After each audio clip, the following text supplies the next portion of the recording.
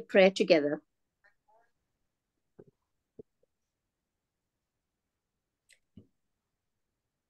In the name of the Father, and of the Son, and of the Holy Spirit. Amen.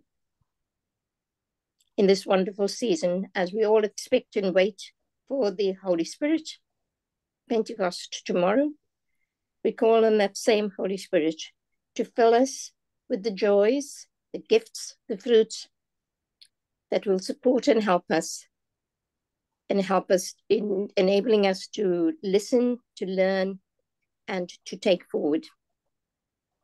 And we make our prayer through Christ our Lord. Amen. In the name of the Father, Amen, and of the Son, and of the Holy Spirit. Amen.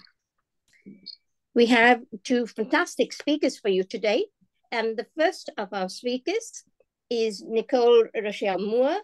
She's a college associate and curator for the British Library's Caribbean collections.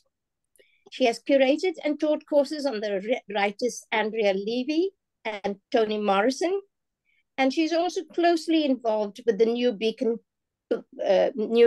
Books Place. Nicole is a fan of Caribbean food and obviously of literature, and you'll hear that when she speaks. She will give an interview of immigrants coming to the United Kingdom between the years 1945 and 1985. She'll tell us a little bit about who they were, why they came here, and where they settled. So without ado, I hand over to Nicole, please. Thanks so much, Yogi. Good morning, everyone. Thank you all for being here. Gloria is my very trusted technical expert this morning with the slides. Thanks, Gloria.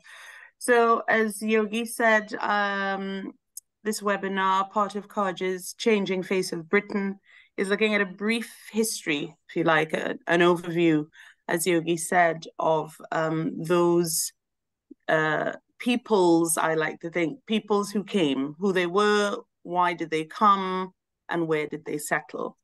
Thanks, Gloria. Can we move to the next slide, please? So I'm really not wanting to bamboozle at all with too much science and statistics and figures like that. I wanted it to be as accessible as possible. So I'm asking, what is understood by the word immigrant? There are many definitions.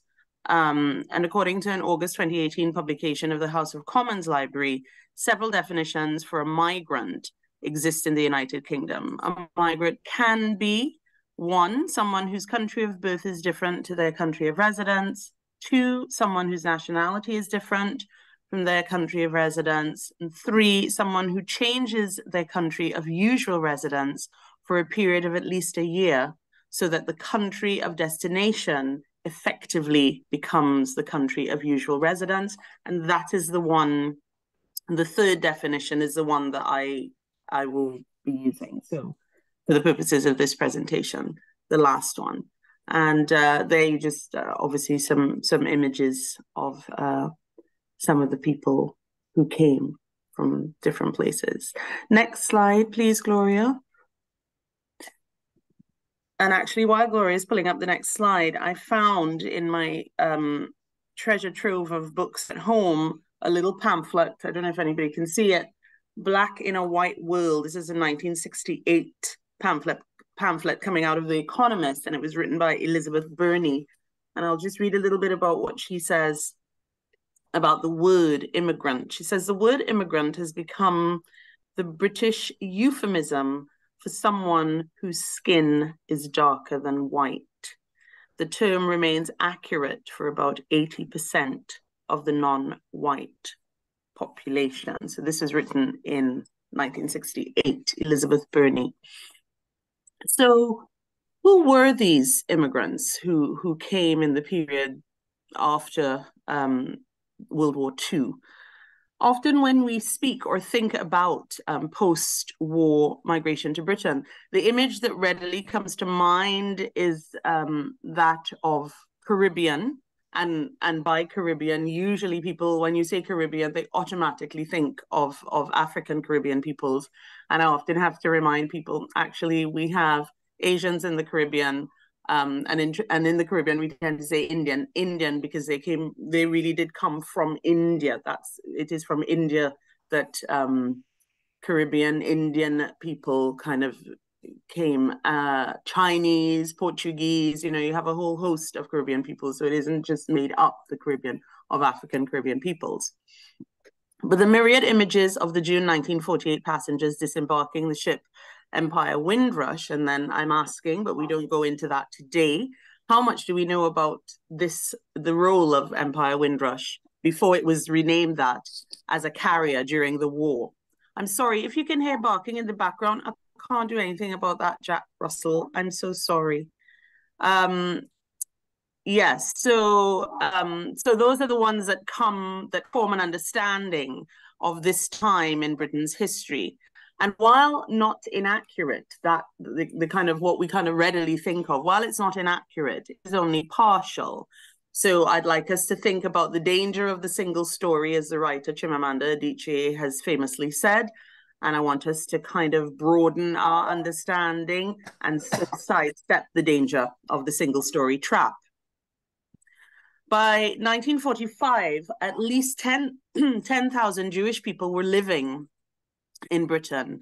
And after the end of the Second World War, the British Nationality Act of 1948 permitted 800,000 subjects. Oh gosh, I think I put an extra 3 zeros there. 800,000 subjects of the British Empire to live and work in the United Kingdom without needing a visa. So where were these people coming from? People from Bangladesh, from Ghana, from Hong Kong, from India, from Ireland, Kenya, Nigeria, Pakistan, and South Africa were among those making their way to these shores. And additionally, post-war labor recruitment schemes saw Germans, Italians, Ukrainians, Austrians, and Poles settling in the UK.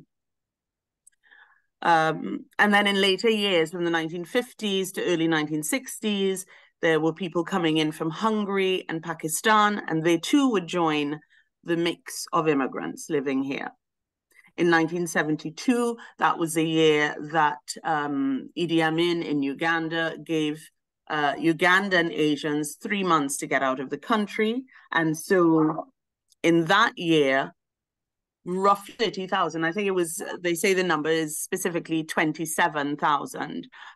They added another layer to the rich history, I say, of the British populace. And in the 1980s, we found Somalians moving to the UK. And then I asked a question, and that's for a later debate some other time. What do we know? How much do we know about Somalians settling here since the 19th century in this country? So they have a long history here.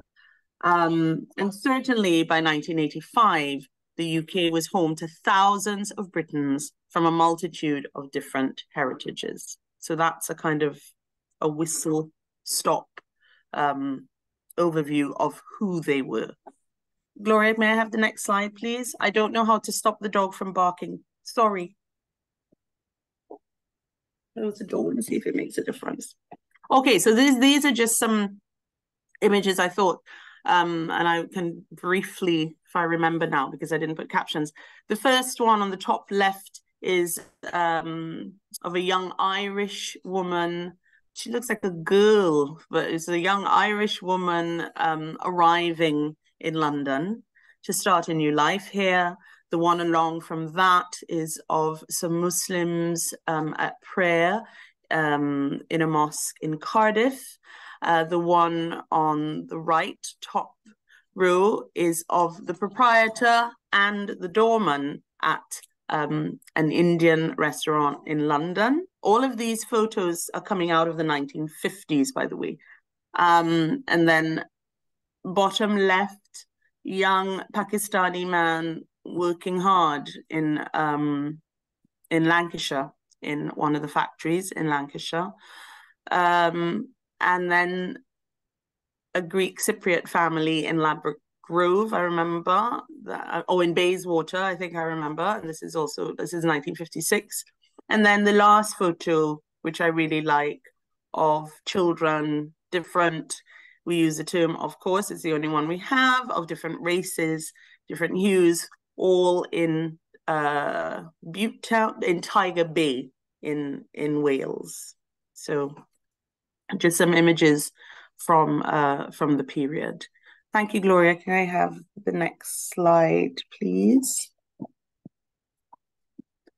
Yeah, I kind of chanced upon these images while doing this research. So why did they come? Migration from the late 1940s happened for different reasons. That Jewish migrants were primarily settling here as a consequence of Nazi persecution. But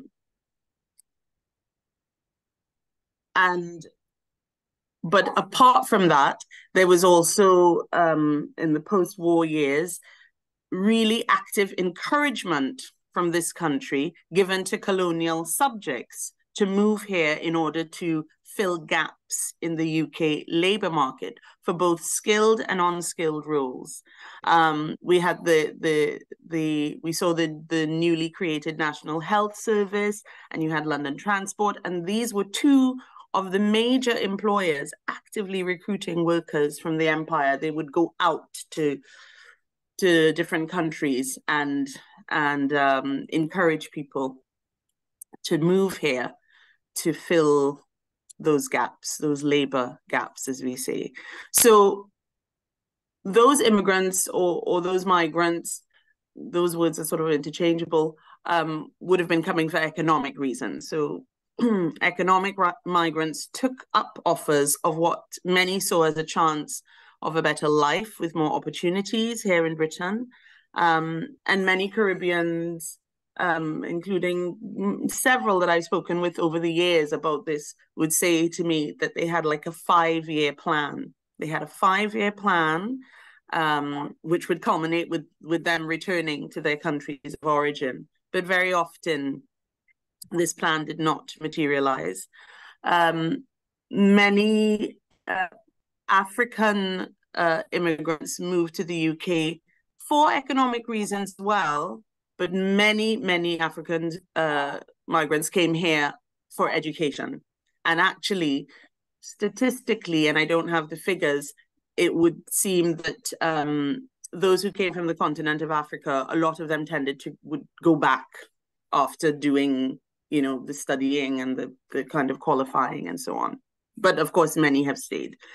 And others still made the crossing here to escape political hardship and danger. So examples of that would be, obviously, I mentioned before, Ugandan Asians having to leave while Idi Amin was head of the country. In 1956, a lot of Hungarians came to Britain because of political unrest in their country. And so it went on. I mean, you had the partition then we had India and Pakistan. And so there was a lot of hardship. There was a lot of loss for people. And so, you found many Pakistanis coming.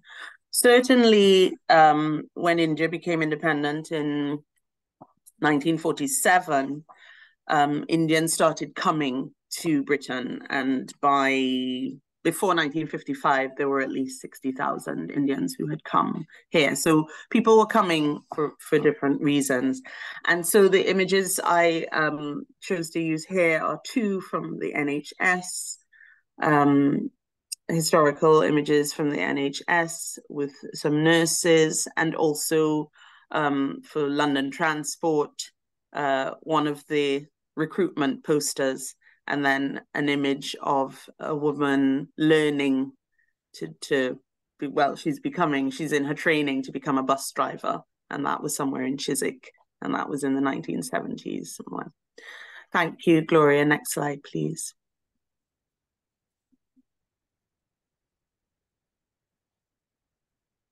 I can give, actually, while Gloria's pulling up the next slide, I can give some more figures. So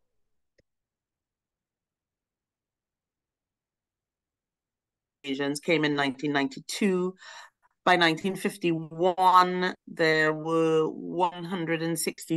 339,000 Polish people who came here.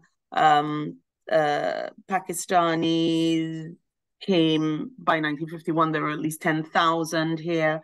And all in all, the Commonwealth population, because you remember that the Commonwealth, I mean, when people talk about post-war and they think only of the Caribbean, there's so many other countries, of course, that make up the Commonwealth. And so the Commonwealth population continued to grow here in Britain. So 1953, you had about 3,000. By 1956, you had 46,800 people from the Commonwealth. And by 1961, you had 400,000 Commonwealth citizens coming. In the 1970s, you had about 72,000 people coming in per year, again, from Commonwealth nations, but that would then fall in the 1980s and then rise. They've been, you know, the trend has been rise and fall, rise and fall. So in the final section here, I am asking and sharing with you where different groups settled. And I know that I have, in this short presentation, would have kind of left out information about many, you know, other groups. I didn't really give numbers, for instance, but I can. I've pulled them up already on my phone for numbers for Chinese immigrants, numbers for Greek Cypriot immigrants, and Greek Cypriots or Cypriots would also be those who came certainly by 1955 when the troubles in Cyprus, the war between the Greeks and Cypriots started. So they started coming in, certainly in the 1950s, at least like 25,000. I remember that figure. So historically, Africans from different countries on the continent have settled throughout the UK. There is, in Southeast London, we can attest a concentration of West Africans there, and they form communities, you know, in Greater London. Bangladeshis have strong communities in East London, but they have settled in other parts of this country as well. But East London, most notably the borough of Tower Hamlets, has historically, we have seen communities from Bangladesh, with Bangladesh heritage there. Caribbean communities have tended to settle in Birmingham, Greater London, Greater Manchester, and West Yorkshire, with Birmingham having the largest population, followed by Croydon and Lewisham in London. I sometimes struggle to accept Croydon as London, but people say it's London, so I'll go with it. Caribbean, yes, in Croydon and Lewisham. And so they are established as well among Chinese, with Chinese communities. They are established in London. We have Chinatown, but there are other Chinatowns in major cities such as Birmingham, Liverpool, Manchester, and Newcastle upon Tyne. And Chinese communities are found in major towns such as Edinburgh, Belfast, Cardiff, Bristol, Sheffield, Cambridge, and Milton Keynes. German immigrants, because they were, and I don't remember if I said that actually, post-war, there were Germans and Italians and Austrians and Polish people who were recruited to work here as well. German immigrants were kind of settled in London, but also in Manchester, and Indians tended to settle in Birmingham, Leicester, London, and Wolverhampton. Irish immigrants historically could be found in London, Bristol, Canterbury, and Newcastle, and also in York. And Italians would set up in Clerkenwell in London, in Ancoats in Manchester, in Sheffield, and Grassmarket in Edinburgh. And also later on, Italian sort of community, an Italian community or sort of like Italian neighborhoods were formed in London, in Soho. Historically, Jewish communities tended to be found in London's East End, and then latterly in Northwest London. And because of, and with Pakistanis coming, traditionally they were coming and they were filling those, as we talked about, so the gaps in the labor market, working in factories, in sort of the woolen factories, as they would say. And so they settled in Lancashire, West Midlands, and Yorkshire.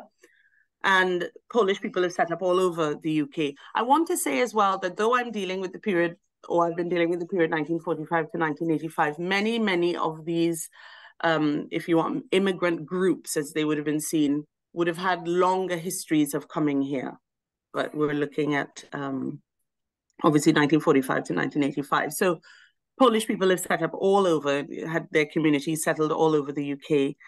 Ukrainians historically built their community in Manchester after World War II.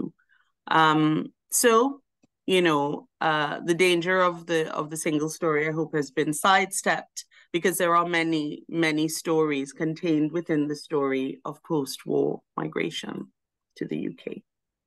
So that is my succinct presentation. I think my next slide is just a thank you. So we can open it up. Thank you. Thank you for a very, very interesting presentation there, Nicole. Thank you. Now I'm going to open up to everybody for a discussion, questions to Nicole, and also any comments that you wish to add to what Nicole has said would be very welcome.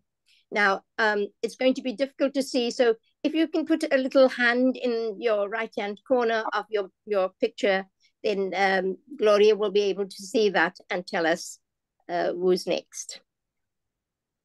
Also, please use the chat if you wish to write up a chat, anything into the chat, that will also be appreciated. Just a reminder to everyone that this is being recorded. Questions to Nicole, please. Well, I've just seen a comment in the Nana. chat. Yeah, Nana says words are powerful. In his book Settlers, the author Jimmy Fumorewa uses the word settlers, saying that the notion of settling. Actually, I picked the book up yesterday at New Beacon Books, and I'm saying to myself that I'm going to buy it. Denotes a sense of steadfast, of compromise, and of claiming something as your own. It has a quiet defiance and reversal of colonial occupation. Yeah. Thank you. Nana, do you wish to come back? Yes, thank you so much. Thank you, Nicole, for your presentation. It was really great to hear, and it's so great to see the photos, actually, because it's a documentation of our history that sometimes you don't often get to see. I was just building on how powerful words are, really, because perhaps during that period that you described, you know, economic migrant wasn't seen as a dirty word, and today it is. So when the news media announce the net migration figures, this is me personally, I always go, oh God, because it's so negative about being a migrant, being an immigrant, being an economic migrant, and there's never that delving into the core story of why people are here. You get the NHS story, we haven't got enough nurses, so we have to look for them elsewhere, but it doesn't dig for so everything is negative. And you just kind of feel, oh, today's the day that I shouldn't really go out because, you know, by simple fact of the color of my skin, I'm an economic migrant. That's how I'm going to be viewed as soon as I step outside of my house. So I found Jimmy Fumorewa's book really interesting because it kind of claimed the positivity of that migration story, And it's that we don't hear a lot of. Yes, thank you for that. And of course, he kind of links it so intimately with food, right? And he, because food is his thing. Later today, I'll be speaking with 3 chefs, and so they will talk too about that whole kind of migration, you know, in a way, but using food. Yes, I agree. I mean, I certainly have not felt with you know, like when figures come out and stuff, I've not felt that. I've not been tentative about stepping out of my door, but yes, I mean, I think that there tends to be more of a negative kind of slant, and yet, you know, and yet it was all kicking off in Miami, I think maybe this weekend, because immigrants, migrants, however they want to be, settlers, however they want to be, however they call them, want to be known, they're just hands off. We're not working. We're not working. We're not going out. We're not buying. We're not going to work. We're not shopping. We're not. Let Florida see how it gets on without, you know, maybe I'm not saying let's do the same, but it would be great actually if that was, I think it would be wonderful. Let them see, you know, I mean, when people have said things like, you know, like go back to your, I mean, that I haven't had that recently. When we were younger, my brother lived here. My brother and I were both born here, and then back and forth to Trinidad and Tobago, and then back, and then we stayed, and then he's never come back to the UK. But you know, like when people would say that, we'd be like, yeah, bring it on. Pay me, I'll go. You know what I mean? I think there has to be a kind of way that we deal with, like, we're here. What are you really going to do about it? And actually, what can you do without it being us being here? Yeah, I think there's a way in which I think more and more people are sort of claiming, you know, an understanding. And actually, you know, I find with younger people, especially when they have been exposed to their places of heritage, they are really kind of stronger in themselves because they are here and they are British and they are there. And so when I talk about home, I could be talking about Trinidad and Tobago, but I could be talking about Archway, London. You know what I mean? So, yeah. We've got 2 more questions, Nicole. There's one in the chat, and then Ursula would like to have the second one. So the one in the chat first. Okay, thank you for your whistle-stop talk. Can you say a bit more about Ukrainians? Not so much. Why did they come? Why did they settle? Well, there was, I don't know if that, yes, I think that there is still a Ukrainian presence. I don't know how big it is. I think probably more in these recent months, and of course since last year, probably more Ukrainians are coming to London. There was, hold on, let me just kind of pull it up. There was a war. It's always a kind of, you know, it's always a war of some kind happening somewhere. But with the Ukrainians, there were problems certainly with the Soviet Union. And so I don't have the full history, but I know that there was tension and possibly out and out violence, and Ukrainians started coming in after the Second World War.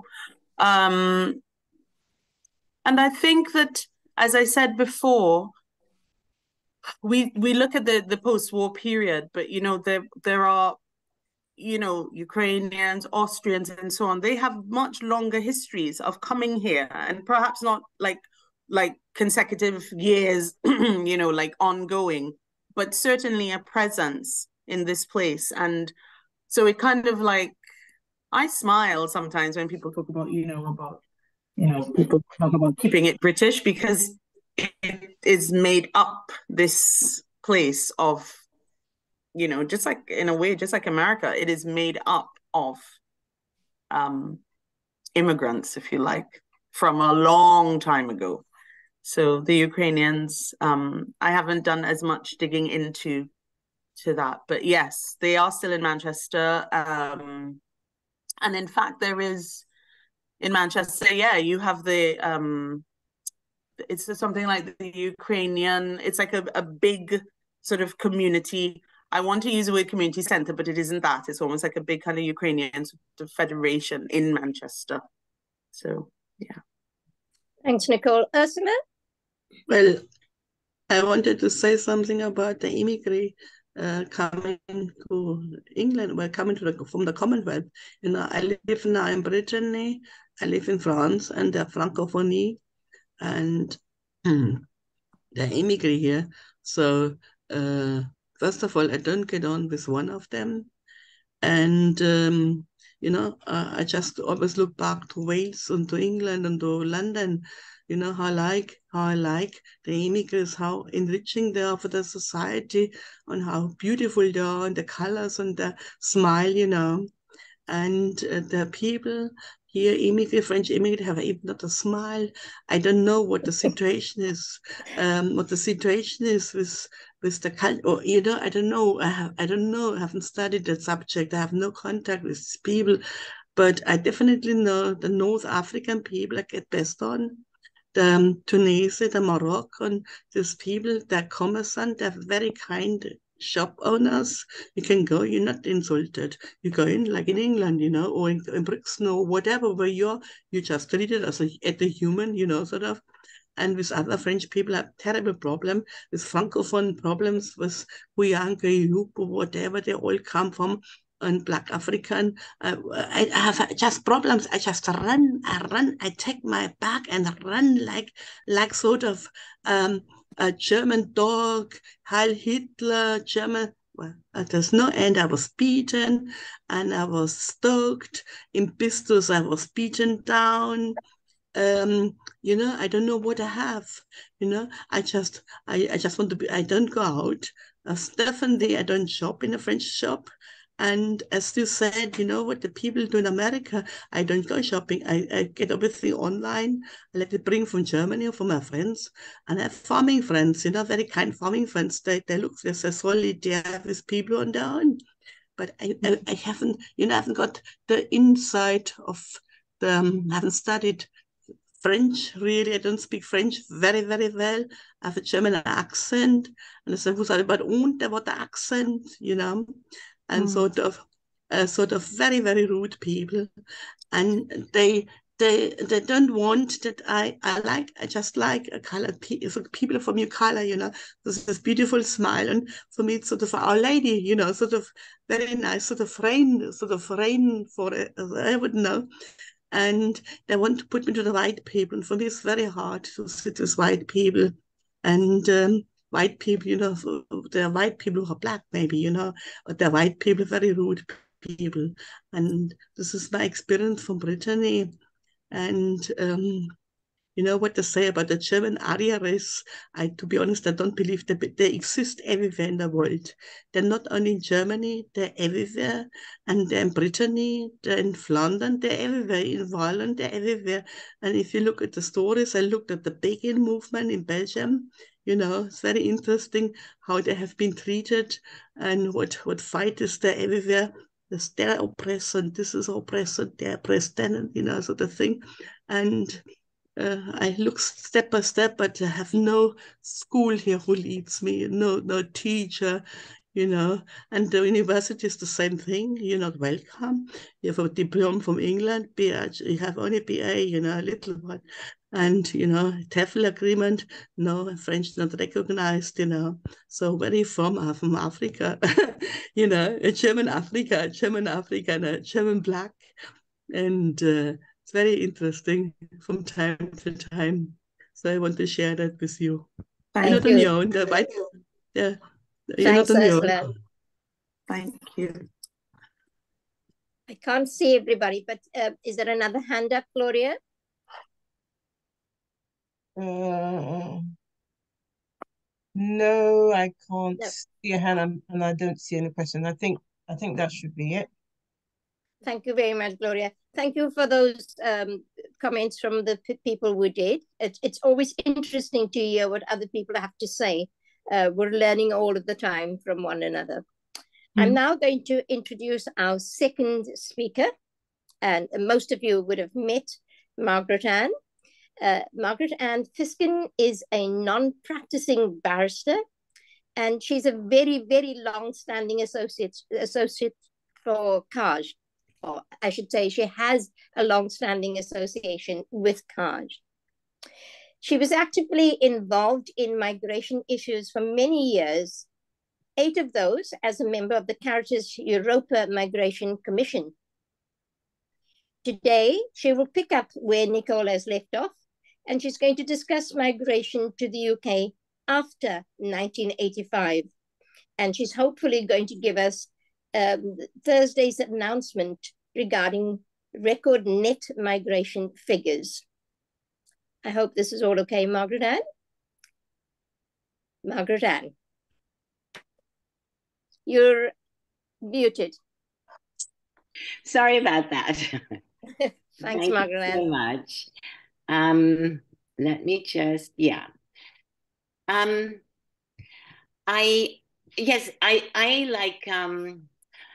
like Nicole are counting on Gloria. I'm counting on Gloria as our valued tech expert. Are we ready to go? Okay, so I think it's going to be, as Nicole said, a whistle-stop tour, because a lot has happened over the past 40 years, just as a lot has happened between the 45 and 85 that Nicole was discussing. Gloria, can I have the second slide, please? Yeah. So I want to talk to you a little bit about who came and where they came. So in the 1970s, an average of 72,000 immigrants were settling in the UK from the Commonwealth. And this decreased in the early 1980s and the early 1990s as well, to around 54,000 people coming in a year. So that was not a major issue. Immigration had been, I think the government felt that the immigration issue was under control, but from the late 80s onward, we begin to see the growth of asylum, of requests for asylum. And this sort of changed the nature of how the government approached immigration. So Gloria, slide 3, please. Okay. Yeah. So Nicole mentioned that Somalians had come, and Somalians, it's true, had been coming since the 19th century, and they were seafaring people, and they settled, I think, around Bristol and Cardiff. And so there was a settled Somalian community in the west of England and in Wales. But in the 1991, there was a civil war in Somalia.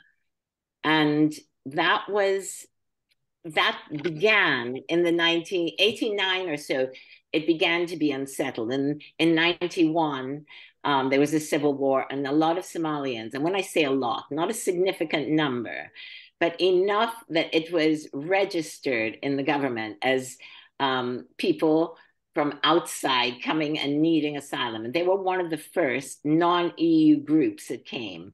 And as I say, the numbers were small. They were really not significant. And they're still not significant.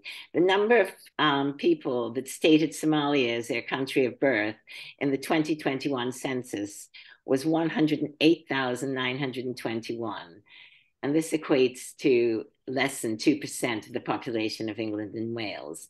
And the only reason I mention it is because once the asylum issue became a very big issue and a polarizing issue, it was largely to deal with European requests. But initially, it was this Somalian crisis that fueled a lot of, let's say, anger amongst the population. So Gloria, please, the fourth one. We all remember the fall of the Berlin Wall, these iconic pictures that were taken. And this is when things really began to shift in the early 90s. The fall of the Berlin Wall in 89, the breakup of the Soviet Union, and the early 1990 conflicts in the former Yugoslavia led to increased humanitarian flows to the UK and other European countries. And policymakers who were unused to seeing large numbers of asylum seekers arrive began to legislate to change. And there was, I would say, reactive legislation and very harsh legislation.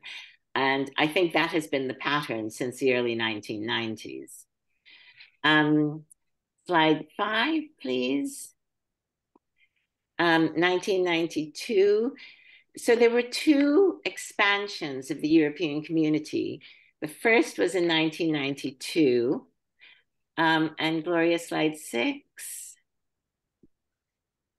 In 1992, the UK joined other EU nations in signing the Maastricht Treaty on European integration. This granted all EU citizens equal rights with freedom to live in any member state they chose. So in the following decade, tens of thousands of EU citizens came to live and work in Britain. Now, interestingly, not that there wasn't that much of a protest at the time, but I think that was because at this point, there were people coming in and there were people going out. So these net migration figures were balanced. A lot of people from Britain went to live in other parts of the EU. So it wasn't such a big deal. But then, slide 7, please, Gloria. In 2004, you had an even bigger EU expansion, and things went a bit crazy after that. Slide 8. So in 2004, the EU was expanded to include 7 nations from the Eastern Bloc: Estonia, Latvia, Lithuania, Poland, and the Czech Republic, Slovakia, and Hungary, and also Slovenia, Malta, and Cyprus. And Germany and France took measures, temporary restrictions to limit the flow of migrants into their countries from these new member states.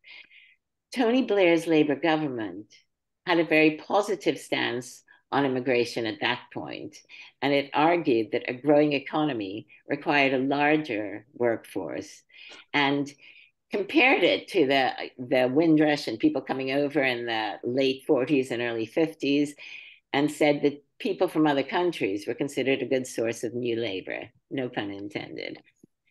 And the government predicted, wildly wrongly, that EU enlargement would only cause a rise of up to 13,000 people a year in immigration. As we remember, more than 1 million people came from these countries and arrived and stayed over the next decade. And it was one of the biggest influxes in British history. And my personal opinion is that immigration, sorry, excuse me. Oh, that migration has been mishandled and mismanaged from the early 90s by subsequent governments, whether it was the Labour or the Tories. And it has been fueled by the tabloid media. So we have a very polarized position. We have, people don't want to give, and I knew this when I was working on these issues, that you don't want to give any ground because people see you as weakening. And yeah, it's been a very sad situation ever since. So, number 9, please, Brexit. So, as I say, in the late 90s, the pace and scale of immigration increased to a level without historical precedent. And between 2001 and 2018, the foreign-born population doubled from 4.6 million to more than 9 million. And as arrivals grew, so did public sentiment against immigration. But for the most part, the government's reshaping of migration policies has had little impact on the numbers, on the scale of migration, or on the public anxiety regarding migration. So it's, you know, we've had dramatic moves, but nothing really has changed, as you'll see from the most recent figures. Number 10, please. So how has Brexit changed immigration? Before Brexit, European Union and UK citizens had the freedom to live, work, or study in any EU country without needing a work visa. This came to an end on 1st of January 2021. In 2022, these are some of the figures that have come out. In 2022, net EU migration was minus 51,000. This means that more EU nationals left the UK than arrived. Net migration of non-EU nationals, and again, the difference between those arriving and leaving, was 662,000.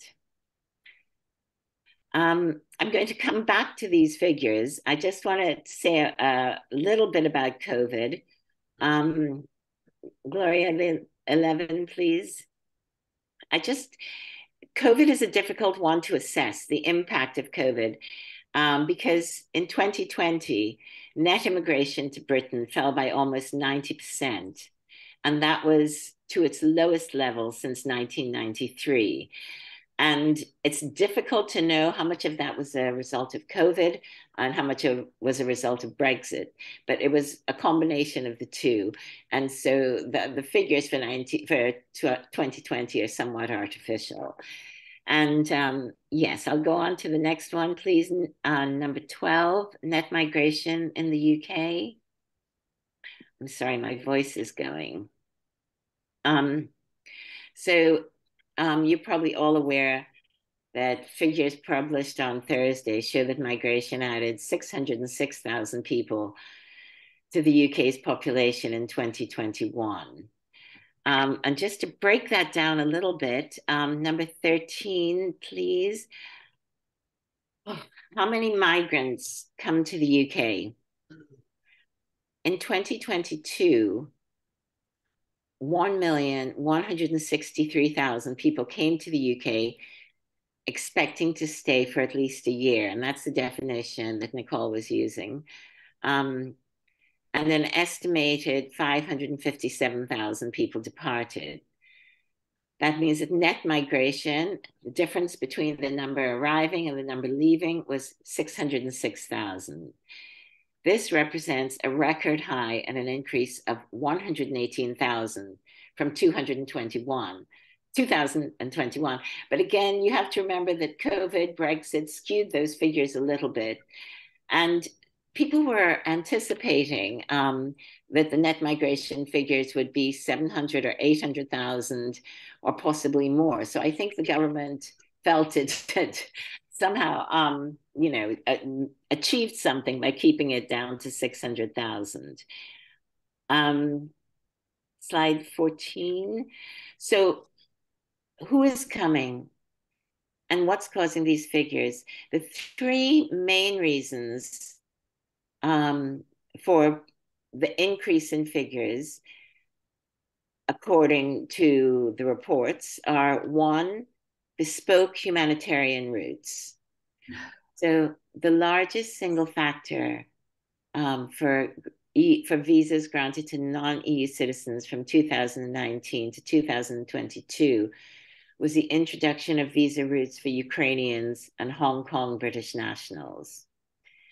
Together, these two routes contributed 45% of the 467,000 increase during this period. International students accounted for a further 39% of the increase. And I'll say a little bit more about students in a minute. The UK has an explicit strategy of increasing and diversifying foreign student recruitment, but that looks like it's changing because of this leaked memo that has been in the news. And skilled workers, 23% of the increase in visa grants from 2019 to the year ending June 22 resulted from work visas. And that is almost exclusively skilled workers, because it's very difficult to get a visa unless you're a skilled worker these days. Health and care was the main industry driving the growth. And the increase was due partly to post-Brexit immigration system, but a higher demand for workers who were already eligible for visas under the old system, such as doctors and nurses. Okay, the number 15, I want to say a little bit about students, because we really don't know what's happening. The government, I think, is threatening that students can't bring any dependents and that they won't be able to stay beyond getting their degrees. Now, the government hasn't confirmed any of this, in fact, but it looks like it could be one of their routes to bring the numbers down that they're talking about. So in 2022, the government issued 485,000 student visas. Half of those were granted to Indian and Chinese nationals. Students from Nigeria were the next most common nationality of student visa holders, followed by Pakistan and Bangladesh. Students on postgraduate courses could also apply for visas for qualifying dependents and children, under 18 years old. Again, we'll see whether that continues. In 2022, 135,000 visas were issued to dependents. So on the 23rd of May, which was Thursday, was that Thursday? Yes. The government announced it was removing the right for international students to bring dependents unless they were on postgraduate courses designated as research programs. Students who've already completed their degree can stay in the UK for 2 years, 3 for those with a doctoral degree to work under a graduate visa. But again, that's being challenged, and you can see there are differences within the cabinet about how this should go. And Suella Braverman has her ideas, and the Prime Minister has his ideas, and we don't know how this is all going to pan out. I just want to come back. If we could go to slide 16, please. I just want to say a little bit about refugees and asylum seekers, because again, we got up-to-date figures on these on Thursday as well. And the latest Home Office figures show the backlog had risen to 172,758 at the end of March, despite the government promising to bring it down. And the number of asylum seekers who have been waiting longer than 6 months for a decision now stands at over 128,000. So there's a lot, we hear promises, we hear they're tightening up, we hear this is going to change and that's going to change, but the system seems to be broken. And how they're going to mend that system, I think, is where there are the big question marks. Is it going to be Suella's dream of planes taking off to Rwanda, or is it going to be something a little more humane? I think that all remains to be seen. And just a quick word, 17, please, on seasonal workers. The government has said that 45,000 visas for seasonal workers will be available in 2023, with the potential to increase that number by 10,000 if necessary. Seasonal workers aren't included in the overall figures. And I should have said, for the first time in these figures that came out on Thursday, refugees who have achieved refugee status are included. They hadn't been included up to this year. And I have a couple of charts. Slide 18. Thank you, Gloria. So I don't know if you can see clearly, but essentially, this is up to 2020, but it hasn't changed dramatically. the 5 largest foreign-born populations were, from the bottom up, you can see India, approximately 847,000, Poland, 746,000, Pakistan, 519,000, Romania, 370,000, and the Republic of Ireland, 364,000. So these are the largest foreign-born populations in the UK at the moment. And the final slide, which is the regional distribution of the UK's foreign-born population.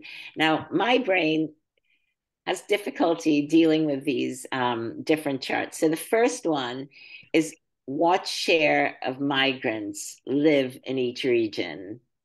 And then the second one is what share of people in each region are migrants. It took me a little while to think it through, but they're very similar figures. So essentially, a large majority of foreign-born UK residents live in England, 90% in 2020, with 6% in Scotland, 2% in Wales, and 1% in Northern Ireland.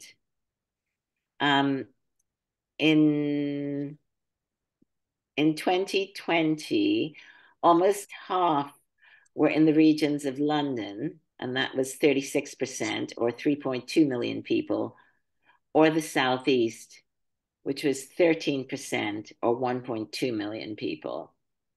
So largely England and largely London and the Southeast is where migrants are living. And that's about it. Thank you very much. Thank you. There's so much information. I have to apologize for rushing through it, but it could have taken forever. Thank you ever so much for that, Margaret. And again, a most interesting talk. And I'm so grateful that we are recording it, because I, for one, would certainly go back and listen to the recording. There is so much to learn in it all. Thanks, Margaret Ann. I'm going to open it up now to questions to Margaret Ann, or any comments that you want to make on the last talk to Margaret Ann for about 10 minutes, and then we'll have an open discussion. So when you're ready, a hand in the corner or something in the chat so that we can put that to Margaret Ann.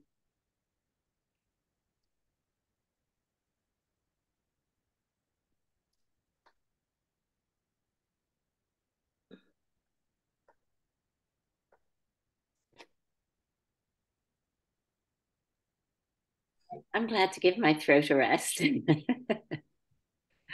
I ask you something, Margaret Ann? Yes, of course. Put my hands up. Yeah, it's me. I know. Sorry, I'm behind the screen. Just to find out from you, do you think there is any legitimacy to the claim that migration puts pressure on the fortunes of those in the lower economic stratus? So like working class immigrants, that if immigration is not controlled, that they will lose out financially and economically? Okay, I mean, I think that's a really good question, Gloria, and it's also a very difficult question to answer. I think there's no question of migration not being controlled, because since Brexit, there's a 5-point system, and you have to qualify at all different levels. The free movement has gone. So it is either you come in under the 5-point system or you come in as a refugee. And, you know, Britain is a signatory to the 1951 Geneva Convention. It has a duty in international law to accept people who come as refugees. Now, that is a whole nother issue, because they'll say genuine refugee, not genuine economic migrant. But in terms of migration being controlled, it is being controlled at the moment. What I will say is that people who come to the, obviously there is, anybody who's had to use the NHS recently knows that that there is a strain on the NHS. Now, how one resolves that, or for schools or for social services, whether migrants directly impact those services, I imagine they do.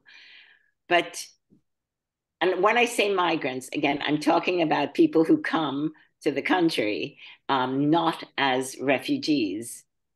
And they do, but they also contribute.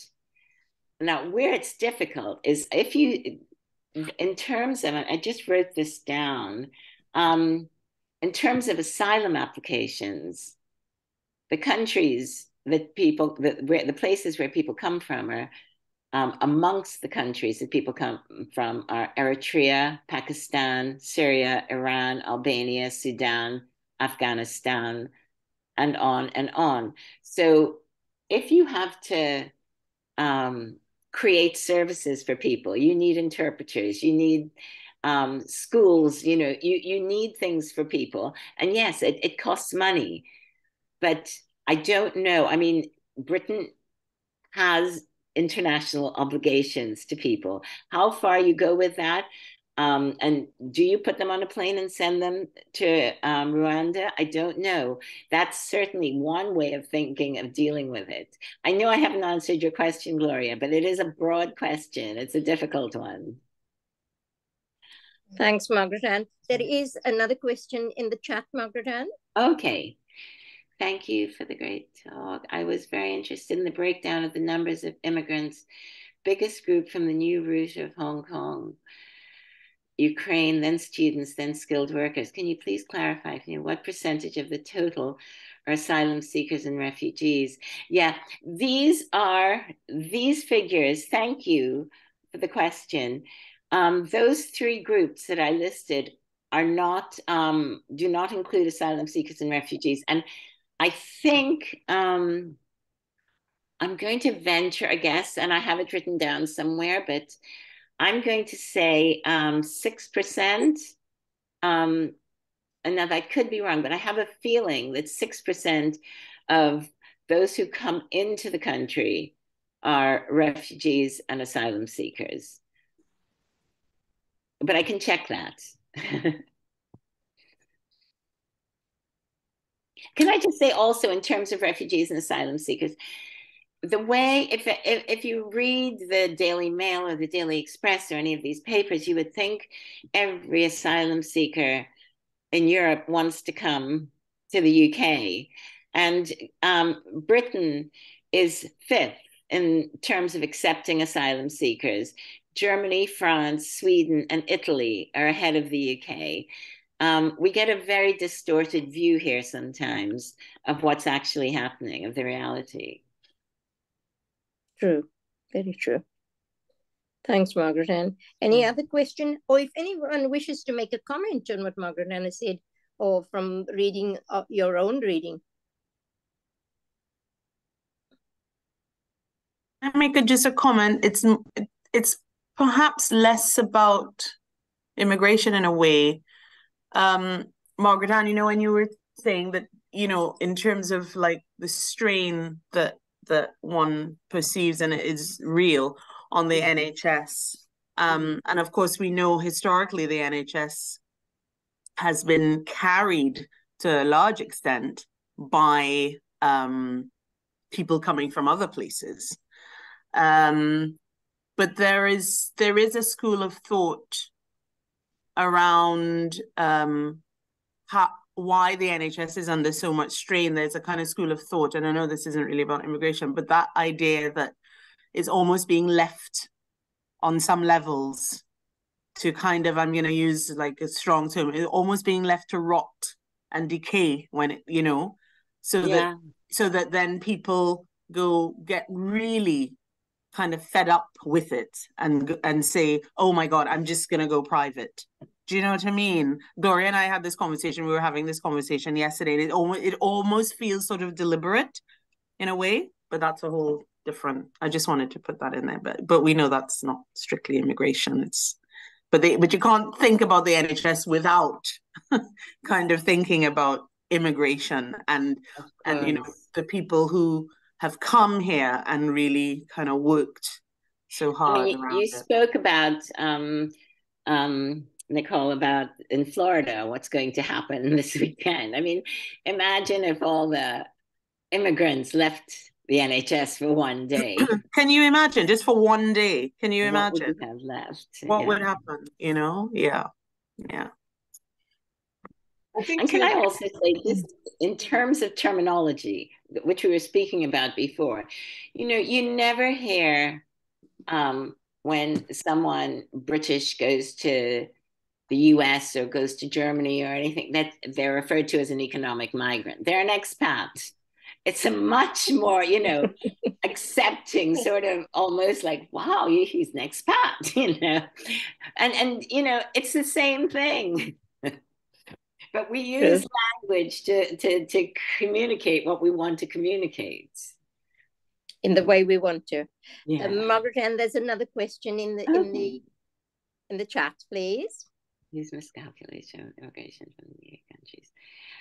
I was very interested in the huge miscalculation of immigration from the new EU countries and the probability that the knock-on effect has been such a negative view of migration in our society. Some people say it was deliberate. I don't know that the Labour government wanted to bring migrants in and said, you know, we don't expect more than 15,000, 20,000 a year. I don't know if that was deliberate or not, but yes, it has had a knock-on effect, because as the numbers grow, public opinion grows negatively also. And I think that there aren't enough, you know, balanced discussions or debates on migration issues, because people feel it sometimes very viscerally, and you know, and aren't prepared to discuss things rationally. But yeah, it has had an ongoing impact for sure. I see Gloria's hand still up, Gloria. I just wanted to, please indulge me. I wanted to round up my comments just quickly. Sure, I think why I raised the issue is I was just listening to, I think it's Professor Goodwin, and he was talking about the fact that if there is a liberalization of immigration, it enables the government as well as organizations to break the contract they have with the local community. For instance, if you think there is not enough people on the like nurses and doctors, it's like, why are we not training more young people, our young kids that are youngsters that are looking for jobs? Why are we not training more of them to fill these roles instead of looking for a more like immediate answer by, say, bringing in immigration? So it's the whole thing about and we're not just talking about black and white here, because also we can train immigrant children as well. We can train black children, migrant children as well. So it's not just you know, oh, you know, this is about black and white. It's also that the contract is also being broken with the black and minorities also now that call the UK their home. But Gloria, I do think there's no danger of asylum rules or immigration generally rules being liberalized. It's, you know, everybody's fighting to be tougher than the next one. Even Keir Starmer is holding back. You know, nobody's saying let's liberalize things, let's make things better. It's just a question of how far you want to go in terms of making things tougher. Thanks, Margaret. Molly has a hand up, and also Maggie. So Molly first. Thank you. Thank you. This may be an ignorant question, but I once thought I understood or was told that almost always there has been more people have been more people leaving the country than coming in. So my first question is that true? And if it's changed, is it very recent? Great question, Molly. It was, I think, and again, I'm guessing here, but you're right. Traditionally, in the UK, the net emigration was higher than the immigration. And it did change, and it changed slowly. Now, whether it changed in the late 40s or the 50s, I can't remember, but it's a relatively recent change. And it has, and as I say, during the 60s, the 70s, and up to the early 80s, it was, you know, it was a gradual change. There was nothing sort of dramatic about it. That began in the late 80s and the 90s, and it's just gone up and up since. Thank you. Sure. Maggie? Yep, thank you both very much. Both speakers, they're both fascinating, and Yogi, I'll go back and look at the stats afterwards. Just a couple of reactions, not very sort of thought out, but first of all, I just think it really is interesting to bring a bit more facts and figures, as you've done so well, to this debate, because even the fact that, you know, so many of the figures are in, for example, London was very, very high percentage of both, you know, whatever the two divisions that you had, percentage of immigrants in society and so on. And yet London, certainly as represented by Sadiq Khan and other voices, is not really saying we don't need more migration. It's the so-called red wall areas and so on, where I think the figures are relatively low. So it's really interesting to bring some facts and figures to the debate to make it clear that it is a very complex debate, but also some of the easy language of riling people up about, you know, the threat immigration is posing is off the wall. And that kind of then leads me into thinking about the role of CARD, because I think the bishops must need some advice in this area, because I know Bishop McAleenan seems to talk quite a bit about it, which is really good.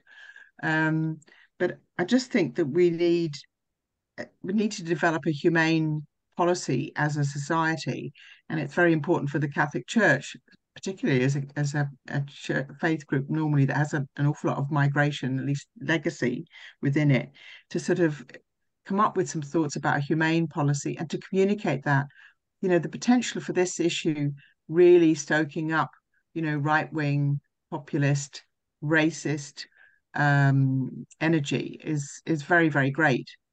And particularly on the racism point now, the fact that the migrations coming from non-EU countries is going to, you know, grow more and more sort of problematic, or it's going to be presented as problematic, rather, I should say.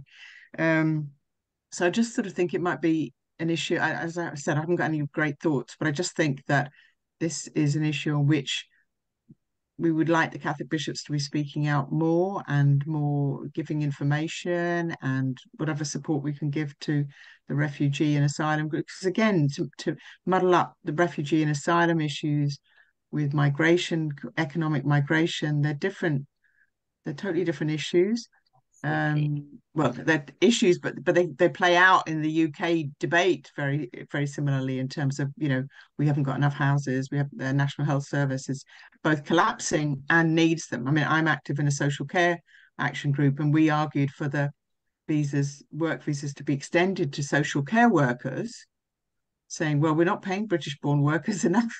So if we can get social care workers from elsewhere, please let's get them, even though they're not defined as skilled by the sense of the amount of training they need. And that was agreed. So sorry, it's very long-winded, but just to say, I just think this is, I hadn't really intended to come to this event. Now I've got loads and loads of stuff to go away and worry about. Thank you both very much. Yeah, thank you. I mean, when we think about, you know, those kinds of the issues that come up about, you know, immigrants or migrants taking away housing from the, you know, I always kind of think, but it's always a way to kind of, you know, governments, you know, whether they be Labour, Conservative, they sidestep the issue that they are not doing what they're supposed to be doing a lot of the time, you know. They sidestep the issue that a lot of the time, whether it be Labour or Conservative, a lot of the time when it comes to the issue of immigration, there is a lot of kind of reactive as opposed to long-term responsive strategy. You know, you see it again and again and again, because, you know, if next week, you know, vociferous, vehement voices started saying, "Oh my God, we need more people here. We need immigrants." You will see how quickly politicians will change their tone. They will change the talk completely. I mean, part of why there was that kind of active, I mean, my uncle Ashton, who has passed on now, came here in 71 as a bus conductor. He came to be trained as a bus conductor. And he said, please, they came to Trinidad. And they came with, you know, all of the talk that they came with, just as they did, you know, in years before that.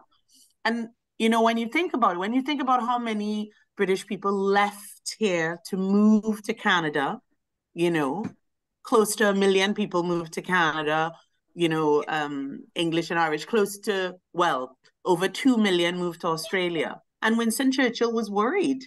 He was really worried about the post-war recovery for this country.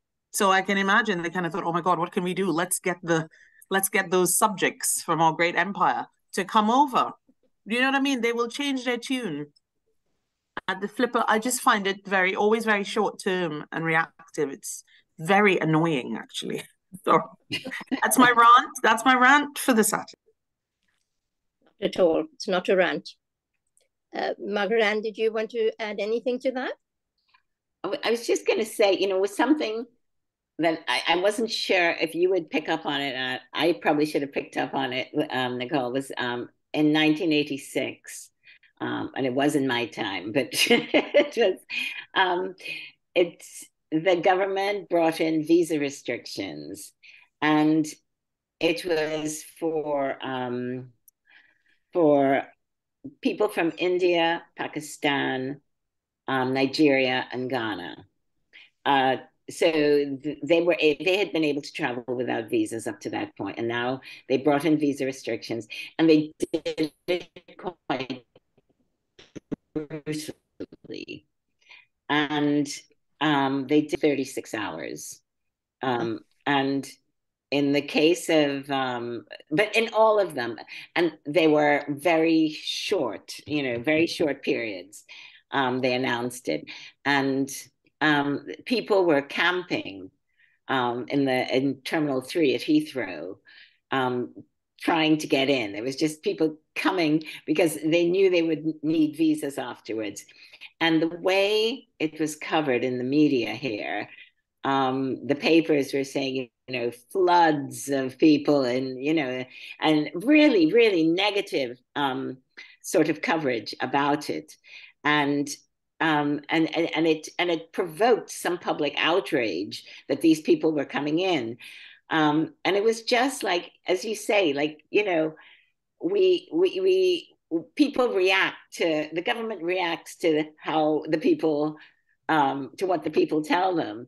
And I think at this stage, people thought, okay, it's getting a little bit too much. We've had it quiet for a while. And the government just all of a sudden brought these visa restrictions in for these 4 countries randomly. And it was covered really negatively in the press, and the sentiment just got worse and worse towards people coming in because of it. And one thing fuels another and fuels another, and so it goes. Yep. Indeed. Okay, unless there is some burning comment or question from anybody, I can't see anything. Is there anything you wish to say to round up, Nicole or Margaret? Good, thank you. Thank you. Nicole? No, thank you. Thank you all for listening. Ursula? You're muted, Ursula.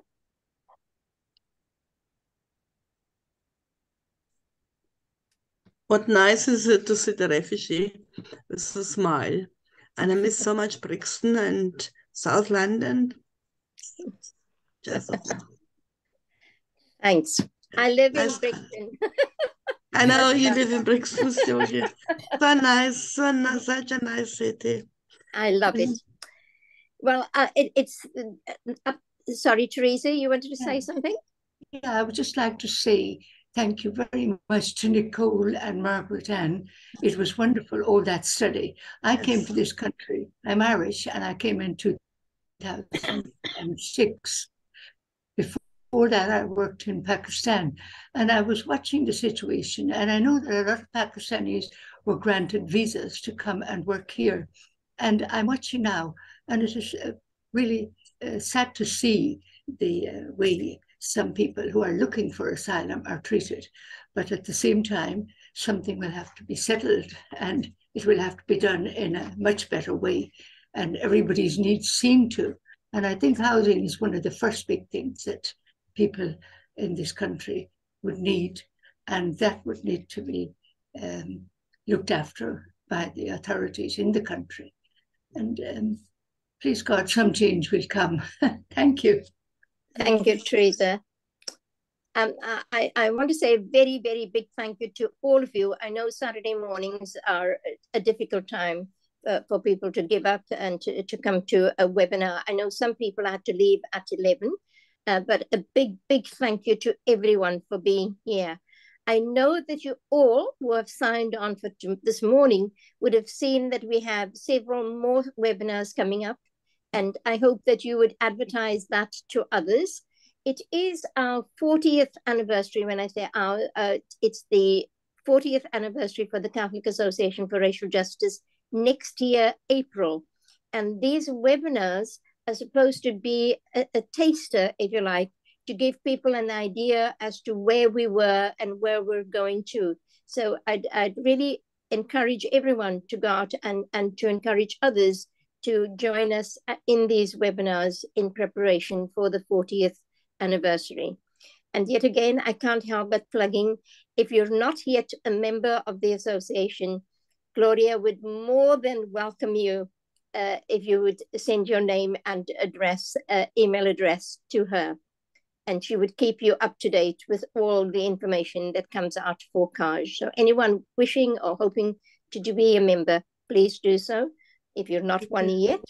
And again, you know, we can only advertise word of mouth. So people will do as others say. So if you have friends and you know people who might be interested in racial justice, do spread the word so that they would join us. Other than that, thank you very much for being here this morning. A very, very big thank you to Nicole and to Margaret Ann for all the preparation. That was most interesting from both of you. And I most certainly will listen to the recording again. It was just, for my little brain, it was just too much to take all of it in at the same time. So I will listen to it again. Thank you ever so much. And thanks again to everyone for being here. God bless all of you. Thank you. Thank you. Thank you. Bye. Thank you, Yogi. Thank you, Yogi. Gloria, Richard. Thanks, Gloria. Thank you, Molly. Thank you. I should have said thank you to Gloria too. Gloria has set up everything for us. So thank you, Gloria. Thank you, Yogi Molly. Thank you, Yogi. And your curry is very nice, Yogi. Thank you. Thank you very much. Thanks. Thanks, Ursula. Look after yourself.